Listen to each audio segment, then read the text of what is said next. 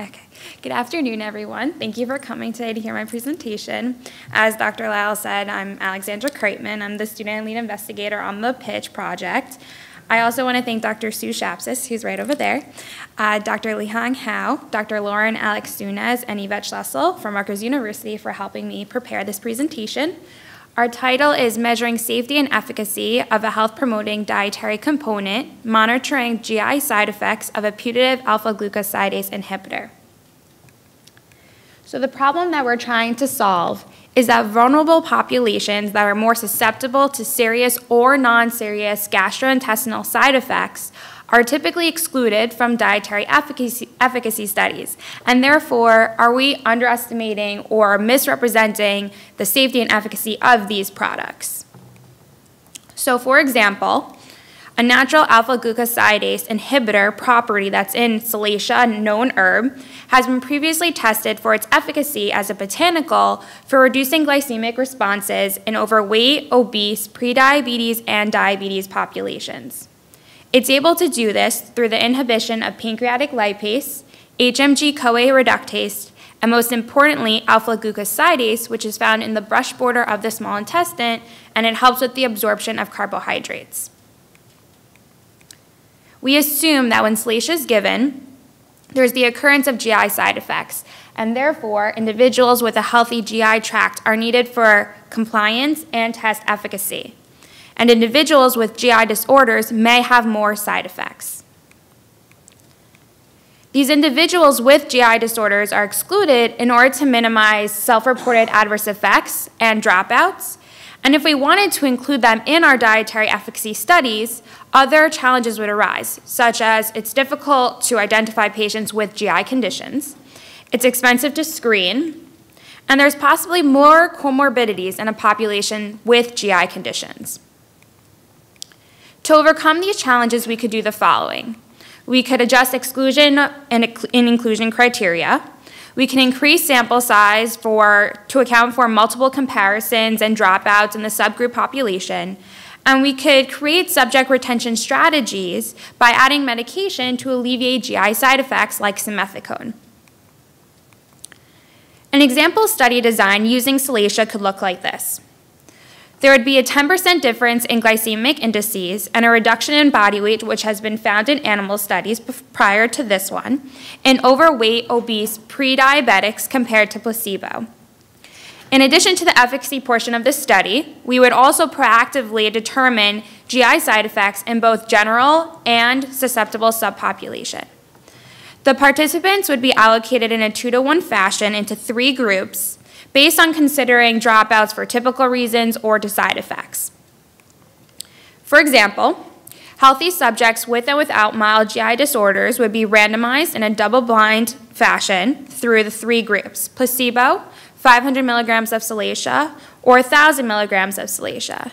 Now, each intervention would be given with a mixed meal breakfast, which would be composed of 50% carbohydrates, 30% fat, and 20% protein. Additionally, the Salacia that would be given would be from the same lot number, from the same production line. There would be no variability in activity, and it would be picked from the same season. The study would take place over a 3-month period, and at each monthly visit, weight, glucose, insulin, oral glucose tolerance tests, and hemoglobin A1C would be measured, in addition to adverse effects focusing on the GI tract. And this could be measured through a survey, specifically the GSRS, which is also known as the Gastrointestinal Symptom Rating Scale, which measures the severity of a symptom over a given week. And if adverse effects do occur, then over-the-counter medication could be provided in order to reduce dropouts. So again, we would want to measure glycemic indices, weight, and serious and non-serious adverse effects. Compliance would be measured through pill counting at monthly visits. And in collaboration with our statistician, we decided that ANOVA tests, post hoc analysis, and chi-square analysis would be used on this project. This new study design would include a population that is typically excluded from dietary efficacy studies, and therefore success for us would look like the following. We know that Salacia over a long term may increase GI side effects in both populations and may even be greater with higher doses. And therefore, the optimal dose for Salacia would be the one with the most efficacy and the least amount of side effects in both those with and without GI conditions. And therefore, the call to action is to establish entry criteria that include subjects in dietary efficacy studies, such as individuals with GI disorders. This is important because 22% of the United States population suffer from digestive diseases, and therefore including this population in efficacy studies would make the results more generalizable. Also, this would help physicians determine better treatments for participants or patients with GI conditions. And lastly, this approach overcomes hurdles that have been previously seen in α-glucosidase inhibitor research trials. Thank you. If you have any questions, I'd be happy to take them at this time. Thank you. And to the judges. Could I just ask a question? You might have covered it, but I don't think so. Mm-hmm. What is Salacia? So Salacia is an herb, and it has multiple components. For example, it has migdalol, salacinol, if I pronounce those correctly. And they all contribute a different property to the herb, so there are multiple factors that Salacia could be involved in, and specifically we studied its effect on glycemic response. Is it currently used for this indication, and is it in the marketplace? So my dad has diabetes. He's had it for 5 years, so I was very interested in the herb itself, and so was he. And I actually did a little research, and I found that glimepiride contains Salacia in its composition, which is a medication for diabetics. So it possibly is used, yes. With the additional subgroup, how much more did the number of subjects, or what percent had to?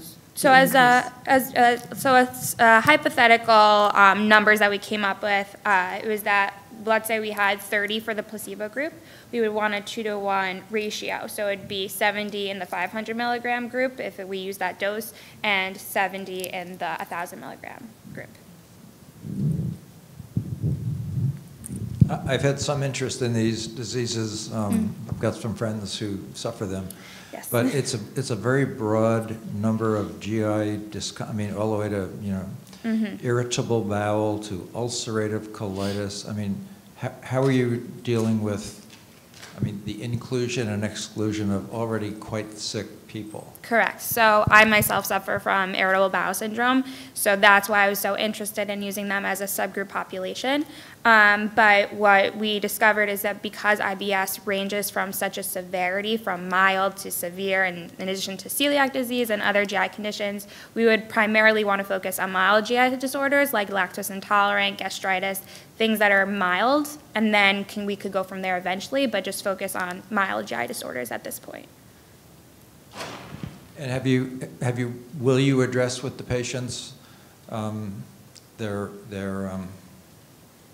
are they taking any other sources of it that you might not know, or have you checked into that in the subjects in the study? Meaning other medications?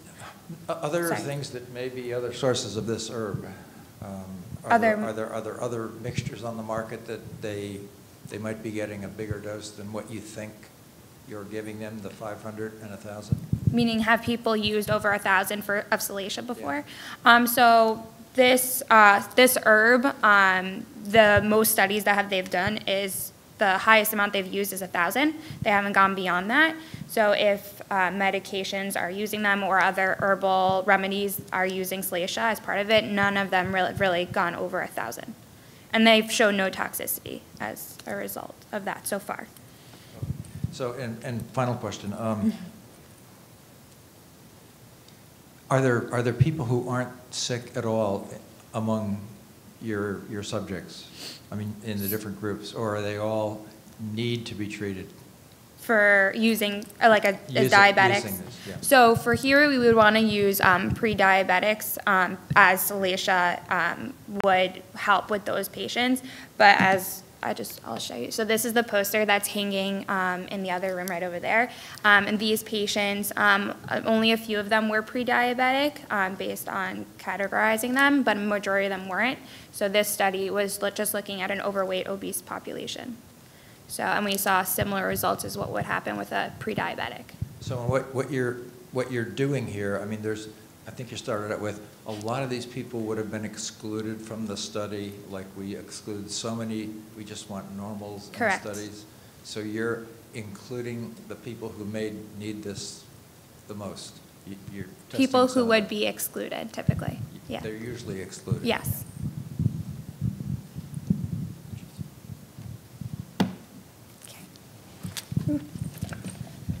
Thank you.